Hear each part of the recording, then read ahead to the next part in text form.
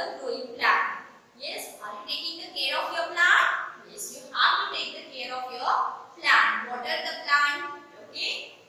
Then in today's video, we are going to discuss about the reproduction of the parts of the plant with the other part of the plants. Okay. So can you tell me, in the last video we have learned the reproduction with the help of the seeds. What is meant the reproduction?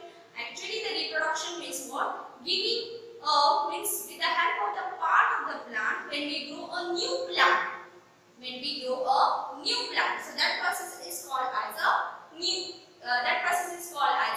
reproduction. Okay. Now, in the last video we have learned how the reproduction takes place with the help of the seeds. How we can grow a new plant with the help of the seeds. In today's video, we are going to discuss that how we can grow a plant with the other part of the plant. So can you tell me which are the other part of the plant? Yes, root, yes, stem, leaves, flower, yes. So these are the part of the plants which grow, which are the other part of the plant, yes. Then with the help of this we can grow a new plant. So we are going to discuss them one by one. So today we will discuss about how we can grow a new plant with the help of the root. First we will see how we can grow a new plant with the help of the root. Now see, there are some plants such as carrot, radish, beetroot, sweet potato. Yes, so these are the plants which we can grow with the help of the root. See, these plants we can found underground. Yes or no? In the soil. Beetroot, if you will see, carrot, if you will see, they are under the ground. Yes, they are the root. If you will plant if you will take that carrot or sweet potato, so see, the activity of the sweet potato is given in your book. So if you will take a sweet potato and if you will keep if that sweet potato if you will keep in the water for 2 or 3 days, the new plant, you can see the new plant will grow through it. Yes or no? So it is nothing but a root. So that part will grow into the root. The sweet potato will grow into the root.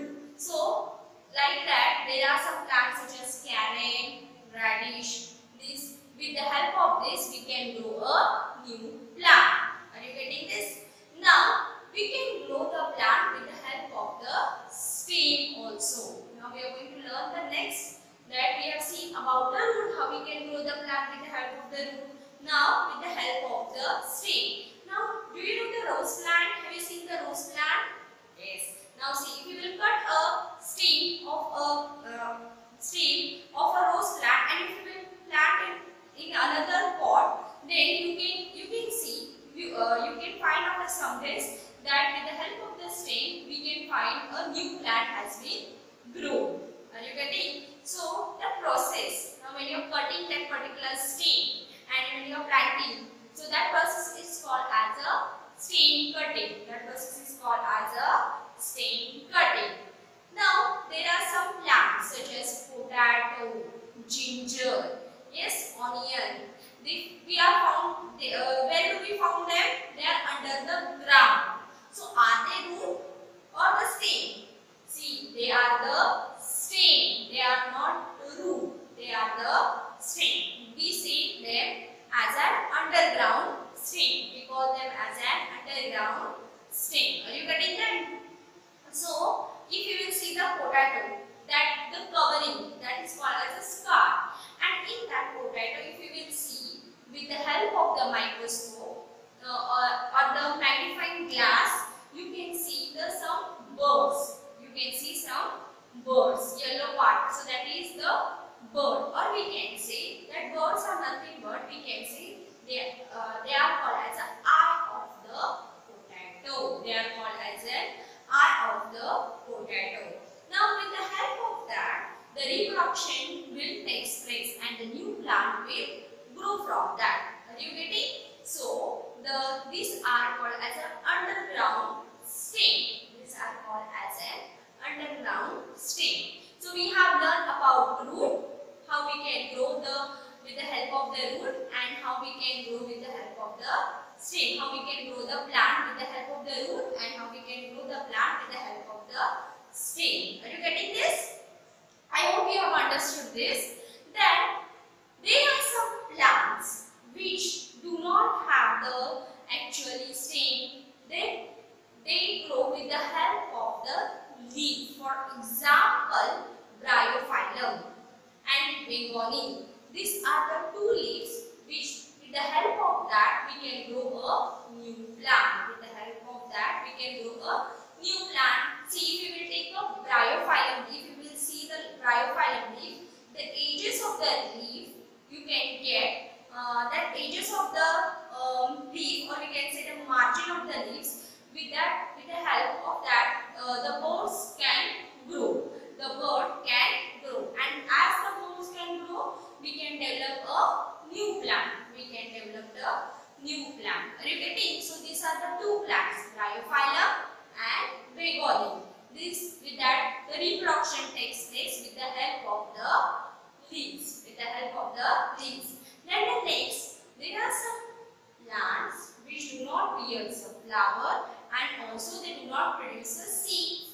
For example, if you will take fern and mosses, they do not have the flowers and also the seeds. So they have a tiny spores. They have a tiny spores. So each spores can grow into a new plant. Each spores can grow into a new plant.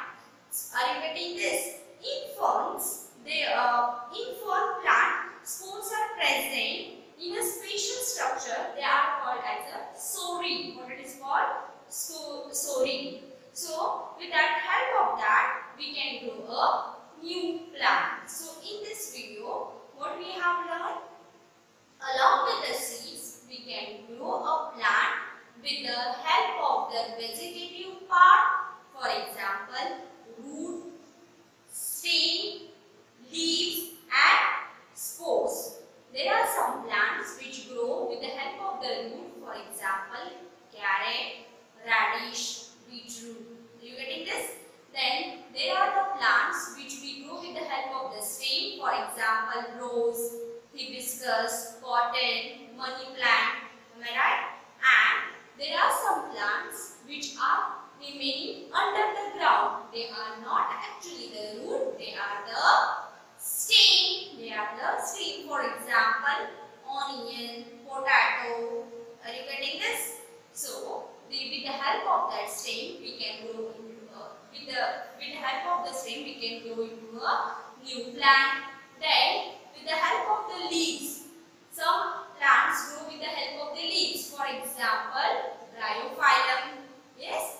Then some plants do not have the seeds, so they grow with the spores. So these are the vegetative part through which we can grow a new plant. Okay, so today's work is that you have to remove the difficult words and you have to write them in your notebook.